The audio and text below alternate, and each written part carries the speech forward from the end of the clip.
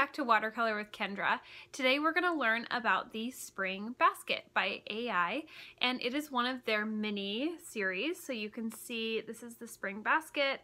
It's super cute. I just used a few little colors in here and I will show you how to do this. Now I want to remind you that this video is not going to be highlighting the basics of the foliage and flowers, so you're going to find all of those things in my starter videos, the basics tools. So I will highlight like the brush I use, the paper I use, all of that, and then the second video, the basics foliage and flower, and those are the two starters that you'll want to refer to. I'll link those below so that you can go watch those if you would like to.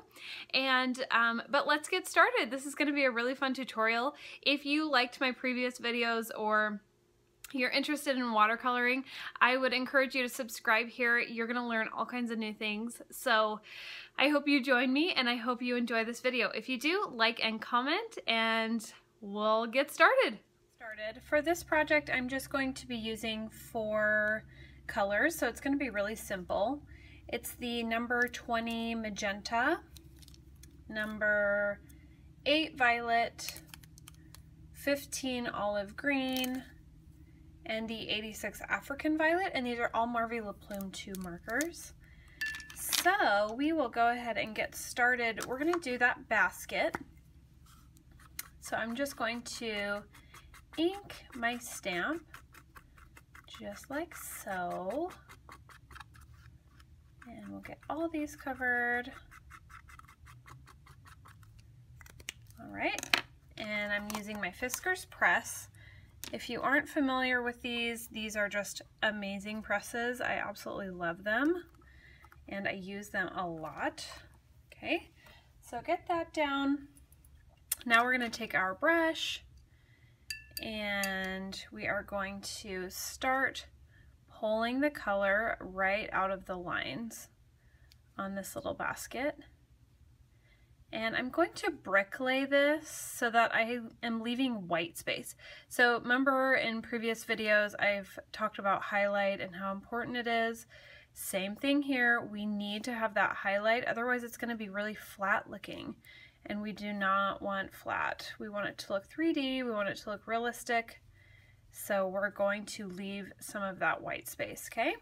So I'm just going to leave it really simple like this, and then I'm going to move on, okay? So for everything else that I'm going to be doing, I'm going to be using the watercolor basic sets that I've highlighted in my basics video. So I will link that below if you want to check that video out. And while I'm showing you the sets, the one that I'm using now is the Spring Basket set. It comes with 4 different stamps, and I will be highlighting all of these in this video as well. So let's take our daisy bunch. This one's in the flower set, and I'm just going to stamp a little cluster of this with my magenta. So I'm going to take this and just start going 1, 2, 3, 4, 5. Remember, we want to do a series of 5 images before we re-ink, because we want that generational stamping and that dark to light value. And I'm going to sound like a broken record when it comes to that, but it's that important to get those in. You can see the darkness and then the lightness in there. Okay, so keep going. However many of these you want to put in, feel free to do that. This is your garden. I've said it before, I'll say it again. Things grow how they grow, so you don't have to worry about being perfect.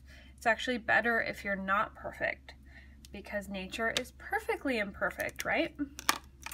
Okay, so now I'm going to put in some teeny tiny flowers, and this stamp is meant to stamp on either side, so we won't use the entire stamp at one time. So I'm going to just use this more condensed side with lots of teeny tiny flowers, and I'm just going to stamp this in several times as well to get that dark and light value.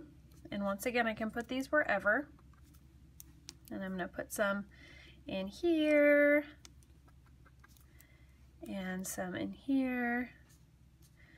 The nice thing about these is you can put them wherever. It's really, there is no right and wrong. and you don't have to worry about mistakes because that's just where it grew. Okay, so now let's add our water. Ooh, Butterfingers. Let's add our water here. I'm going to start with the pink ones, and I'm just dabbing, hand resting on the table, and I'm dabbing all around here, leaving white space even within my flowers. You can see that, leaving a lot of white space in there for my highlight, and just keep moving around. And then I'm going to come into my little violet teeny tiny flowers in here, and if I want to add more flowers later, if I'm not satisfied with the amount, I totally can do that, but for now I'm happy with how many I have. All right, now I'm going to take my little vine from my foliage set, that's this one, okay, and then number 15 olive green, and I'm just going to ink partial stamp just so that they're kind of peeking out, and I'm going to stamp that right in.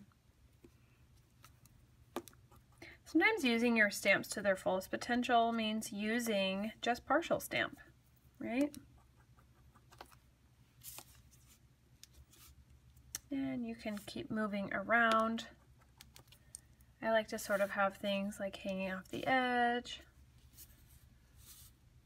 Okay, and I'm going to add my water now. Just all in here. And I'm not touching every leaf, just touching some of them to blur those lines. All right, and that's good.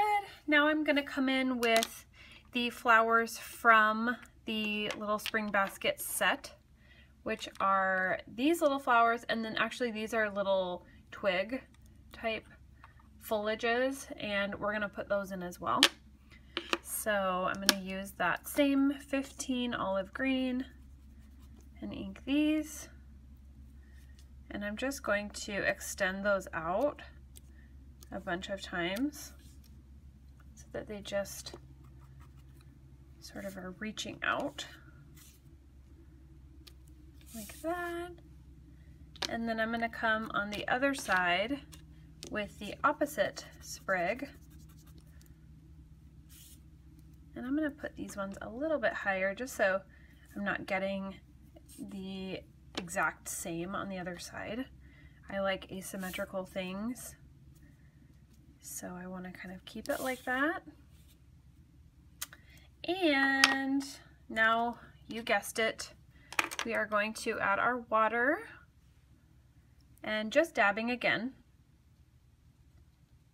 all around. So my video actually just cut out. I wasn't aware it wasn't still filming, so I did my best to make it as close as I could to the previous one, and I'm just going to continue now where I left off on this new one. All right, now I'm going to come in with that final flower, that little stem that's in the spring basket set, and I'm going to use number 8 violet and color the bloom, and the number 15 olive green for the stem. And I'm going to come in and just do a series of about 5 to 7 little blooms. And same thing with the other side. I'm going to come back in, re-ink this, and put a few over here. Just like that. You can see I left this center area open because I want to extend my handle up in here, and I'm going to show you how I do that. So I'm going to take the same color that I used on the basket, which is the 86 African Violet, and I'm going to use the detail tip, and I'm going to follow this line up. So here's the remainder of my basket handle, and then I'm going to do a little hook.